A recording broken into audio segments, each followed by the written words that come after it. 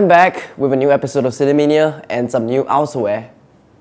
One man, 23 personalities. What if you find yourself facing this man's wrath? This is what happens to 3 teenage girls in a thrilling psychological film, Split.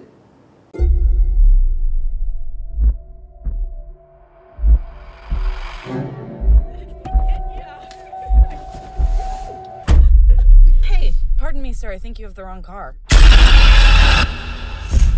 After a birthday party, Casey, who is played by Anya Taylor-Joy, is left without a ride home, and as a result, a classmate's father insists on sending her home along with the girl's best friend. Unbeknownst to the 3 girls, an unfamiliar man slips into the car instead of the father, and before they even have time to escape, a waft of aerosol chloroform knocks them out instantly. The 3 girls awake in a claustrophobic, windowless room, clueless and frightened about their situation. It is only until their captor reappears, terrorizing them further. However, things get more bizarre when they see that the captor, who James McAvoy plays, possesses 23 different personalities as a result of dissociative identity disorder. The human brain is the most complex object in the universe. The only way we're getting out of here is if one of them decides to let us out. Among these personalities are Barry, an aspiring fashion designer who's kind of feminine, Patricia, a mysterious woman with strange beliefs, and even a mischievous 9-year-old kid called Hedwig. Ha ha.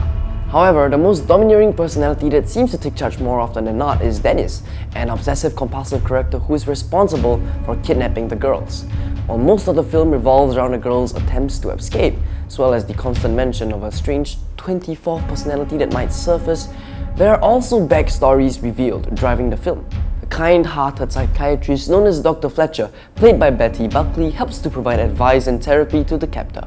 But as these sessions get more frequent and uncalled for, she starts to sense that something isn't right about him and is compelled to get him to expel his true motives. An individual with multiple personalities can change their body chemistry with their thoughts.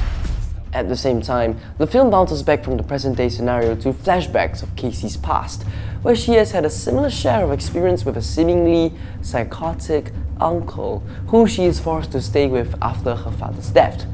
As such, this allows her to be more versed and intelligible to deal with the different personalities while being held captive. The beast is real.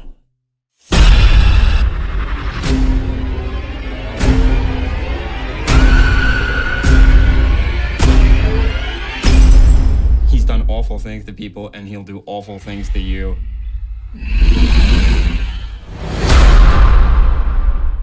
While this film might seem mildly disturbing, M. Night Shyamalan manages to portray the movie in a way that somehow fevers you to the edge of your seats, as thrilling moments fill up the movie simultaneously.